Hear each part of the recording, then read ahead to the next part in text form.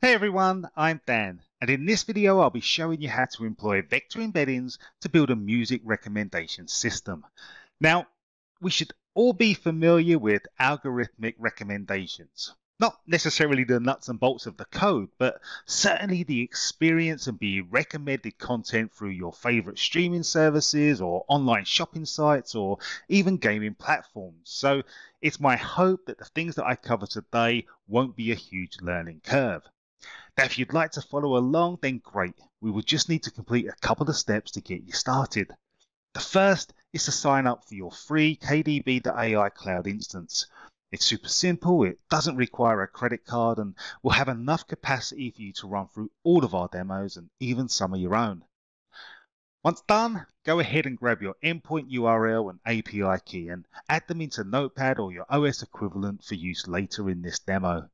Finally, head over to the KDB.AI Learning Hub and pull down the music recommendation notebook from GitHub, ensuring that you complete all of the prerequisites listed in the repo. Great! So with that, let's switch over to our notebook and import the packages that we're going to need for the demo. To do so, I'll select the first code cell, then hold Shift and Enter to execute through them sequentially.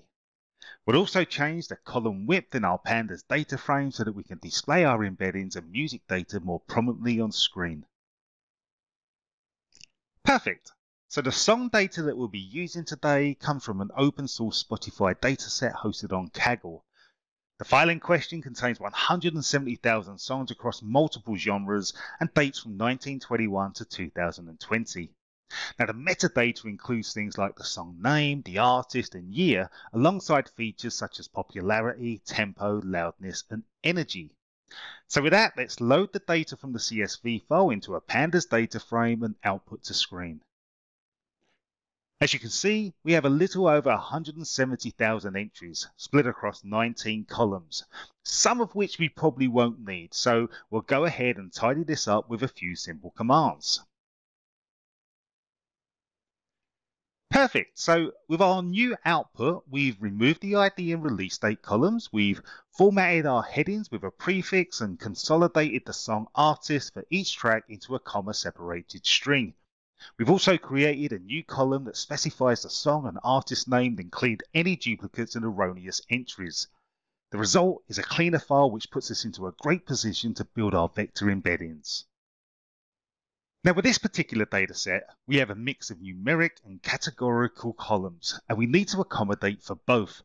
To do so, we'll create an embedding for each type and then concatenate them into a final 30-dimensional embedding that we can store into KDB.AI.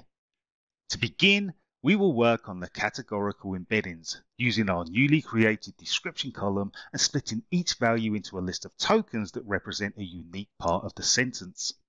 For example, if I take a line from the famous Christmas song, Let It Snow by Dean Martin, the sentence, "Oh, the weather outside is frightful," would be broken down into a series of separate tokens. So, oh, the weather outside is frightful, which of course then makes it much easier for algorithms to understand and analyze.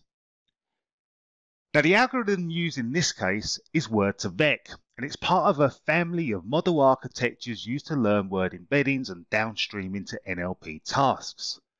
Once ran, we can see that the result is around 157,000 embeddings, each of which contain 15 dimensions. Now, things are a little easier for our numerical values. They just need to be normalized and then have their mean and standard deviation values set. Again, producing another 15 embeddings. So this leaves us with the task of concatenating our embeddings and creating a new data frame to visualize the output.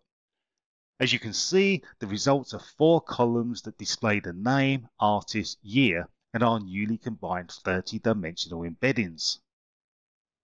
Perfect. So look, let's just take a time out here. I know that this is very new and a fluid space, and I appreciate that there's lots of new information to take into account. Please rest assured that we have created a ton of articles, videos, and demos over on the KDB.AI Learning Hub, and also have a dedicated Slack channel to answer any questions or concerns. Bottom line, we're in this together and we want you to succeed. Anyway, let's get this stored into KDB.AI. To do so, you're going to need your endpoint and API key that you captured earlier. So let's go ahead and get them added now.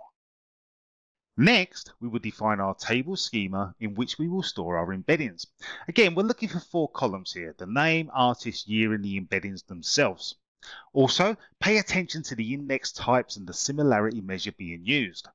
In this instance, we're using a flat index that doesn't use any pre-trained clusters or modifications. We're also using Euclidean distance, which is effectively the straight line distance between 2 vector points. Now, a quick check of our data, we can see that it comes in at about 80 megabytes. So let's go ahead and chunk that into smaller values of around 10,000 rows at a time. Finally, let's verify that our data has been inserted by running a simple query, which, as you can see, returns around 157,000 values across 4 columns. Okay, great. Let's put this to the test. To begin, I'll search for Dean Martin, which, as you can see, returns over 400 results. Next, I'll filter down and search for Let It Snow, which again returns our track, artist, year, and our embeddings.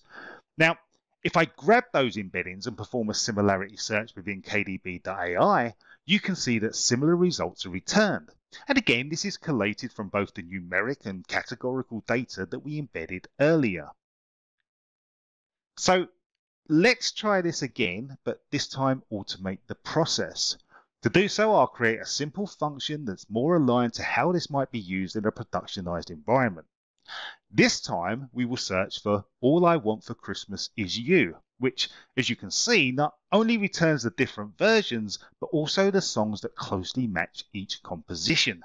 Remember, we've used simple text embeddings here to expedite learning, but with a different transformer model, we could have created embeddings from the audio files themselves. And when we think about this, it then opens up the possibilities for more use cases. I mean, why not podcasts or educational videos or even machine vibrations in the manufacturing industry? To that, we have a whole bunch of samples, articles, and demo videos over on the KDB.AI Learning Hub.